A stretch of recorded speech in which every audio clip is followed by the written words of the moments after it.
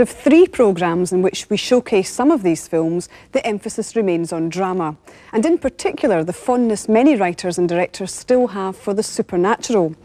Robert Louis Stevenson wrote The Bottle Imp, and the theme is a classic one.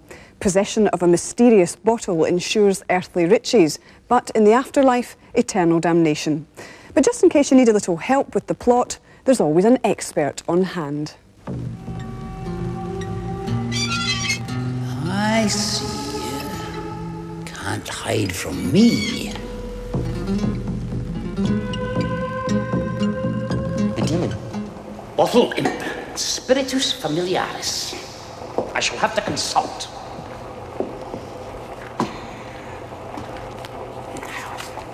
Laudanum, Bowden, Bogeyman. Bottle Imp. See demons. What?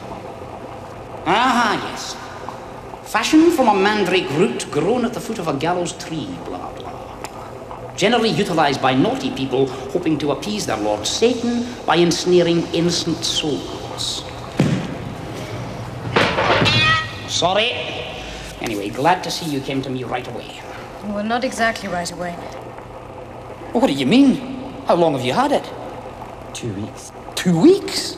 What you been doing all this bloody time? Shopping? Well, what should we do? You say it grants wishes. Yeah. Well, don't get greedy. Get from it what you need as quick as you can and fob it off on somebody else. You wouldn't be interested as a collector. Get naughty, I wouldn't touch it with a 10-foot wand.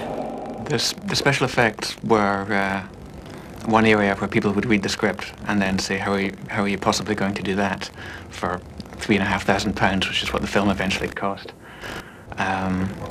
And it never really occurred to me that the special effects would be in any way a problem. That they're not the whole point of the story. The idea, I think, was to just get the special effects over with as quickly as possible. So most of them are done in a sort of now you see it, now you don't way, stopping the camera, moving something and starting it again, so the bottle can move from one person's possession to another as if by magic, or the imp can come out of the bottle without you actually seeing it, just suddenly it's there, which is more surprising to me. I felt it would be a big waste of money and also a waste of time really to linger over attractive special effects shots, which you can see much better in any Hollywood movie anyway.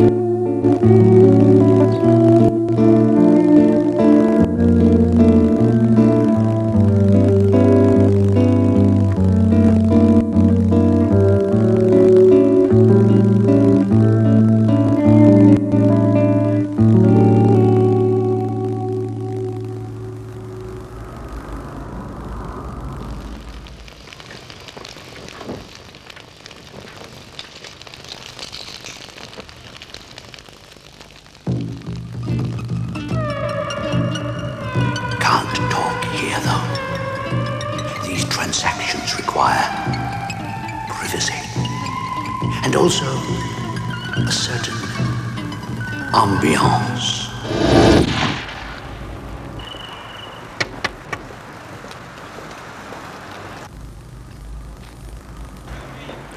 A well-made film with some funny moments. And The Bottle Imp isn't the only film in this programme that has a